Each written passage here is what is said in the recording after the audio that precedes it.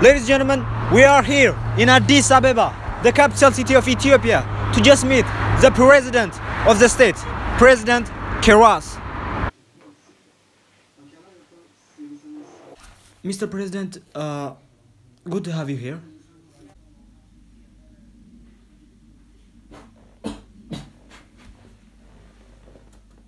How are you feeling today?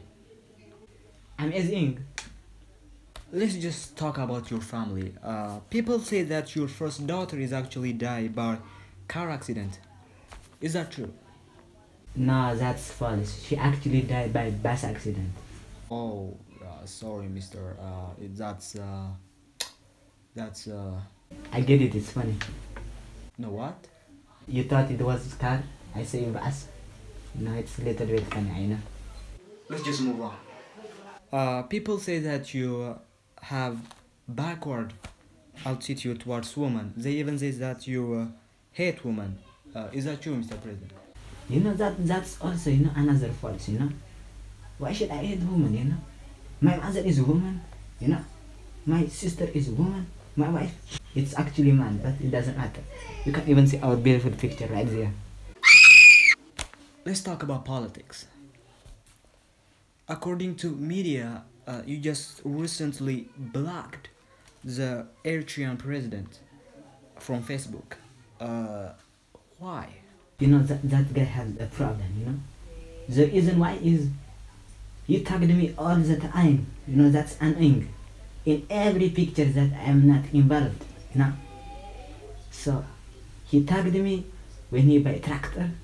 He tagged me when he get, you know, what you call it, materials, you know. You know, that's annoying. That's why I blocked him, you know. It's bad shit, you know. I understand.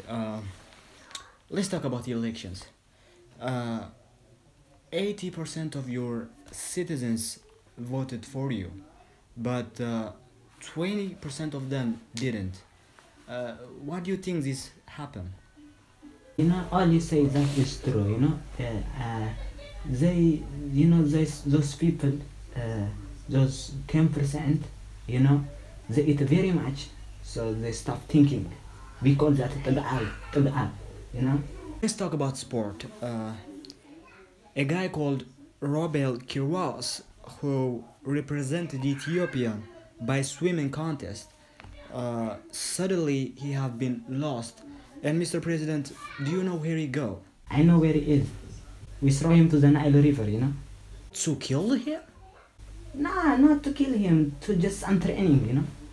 What? He's good, you know. Sorry, I have a phone call.